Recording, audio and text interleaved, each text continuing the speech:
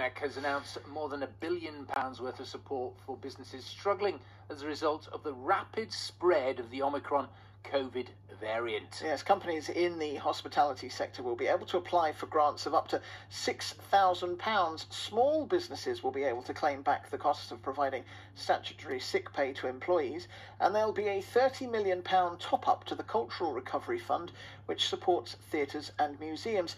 Kate Nichols from UK Hospitality says it's the help that they've been asking for. We have had unprecedented constructive engagement and dialogue, not only with the Chancellor, but also with ministers across the range of government. And I've been speaking to ministers on a daily basis and a number of times with the Chancellor and Treasury ministers. So we have had unprecedented support from him and from other ministers across government. Well, that's what Kate Nichols from UK Hospitality thinks. Well, let's get some local reaction from this from Alison McGee-Barker from AJ Lakes Consultancy. Alison, thanks for joining us. Explain what the impact, first of all, has been in Cumbria on hospitality businesses because of the spread of the Omicron variant and concern about that. Good afternoon, Adam and Simon. Yes, it's been such a devastation of cancellations left, right and centre, and this has come as a welcome relief, a generous gift from the Chancellor there, but it's taken quite a while because businesses are up in the air at the moment and not sure what the next steps are, because there is a potential further COVID restrictions in a meeting that we understand is coming from the government in between Christmas and New Year. And it's a time where all our businesses in Cumbria and beyond actually make the serious money ready for the dead months ahead. But cancellations have been rife and lots of businesses losing tens of thousands of pounds in the process. So that said, Alison, £1 billion to help hospitality, will that be enough? It's a welcome relief. It's a start, but then there's questions of if they have to close due to any cases in the hospitality venues, what happens next? Is the furlough scheme coming back?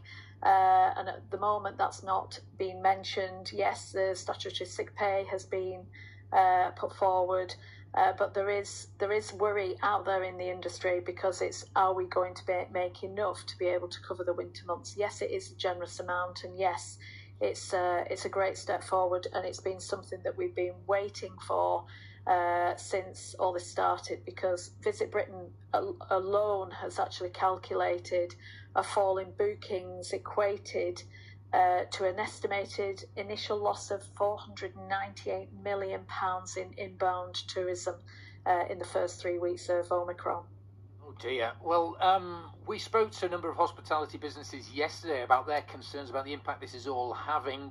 They wanted to see something on VAT, because I know that's been changed to help businesses throughout the COVID crisis. No mention of that, it would seem, at the moment, and nothing on business rates. I mean, how disappointed are you that this wasn't put in the, seen by the Chancellor as a way to help people? It would have helped. However, I do know that we've got to pay all this back at some point in the future. And the 12.5% reduced rate of VAT, yes, it would have been handy to drop to 5%. But in all essence, we've got to start building our businesses up to actually support ourselves moving forward. This is not going to go away anytime soon. We are now, nearly 2 years down the road with the COVID variants and also the COVID pandemic, and we have got 75% reduction on business rates. So yes, it would have been handy to actually get some increases there. However, there's a lot of fear that's going on, and what I would definitely say right now to any hospitality business owner is actually focus on what you can control rather than what you can't control, because where your focus goes, energy flows.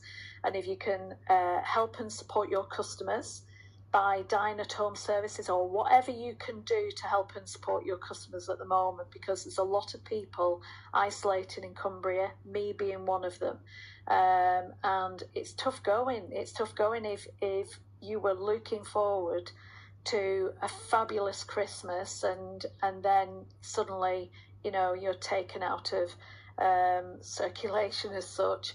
And it would be great if our hospitality businesses can actually try and adapt a little bit like we did in lockdown. And I know it's going to be difficult trying to run a business and doing another arm to your business, you know, a new revenue stream, but it will massively help a lot of people out there who currently can't get out.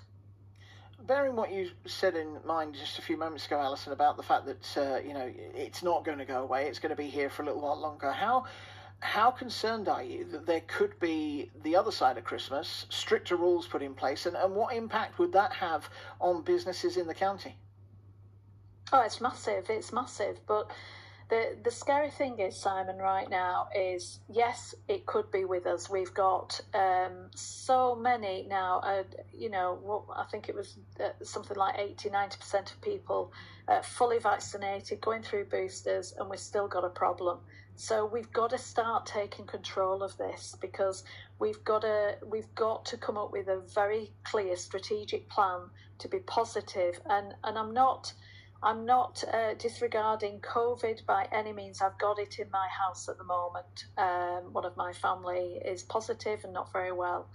But we've got to take control, and we've got to really start to actually say to our customers and be COVID safe in our businesses, because with all due respect, we can still go to supermarkets if you're not isolating, obviously, but you can still go to supermarkets. We've got to start looking at our hospitality businesses now and say, what can we do? What can we keep in control of to move this forward? Because we don't want another lockdown by any means, but we all have to create a herd immunity. Boris said that, if you remember, in March 2020. Unfortunately, we don't seem to be pushing this forward, and this is going. We've all got to get it at some point to build an immunity to it. Otherwise, we'll be living in fear, and that's not what I want to do by any means, and I don't want my family, friends and businesses who I support to do that either. Alison, good to hear from you. We hope you all get well in your house and have a successful Christmas and enjoy it, whatever shape or form it takes. Alison McGee Barker from AJ Lakes Consultancy.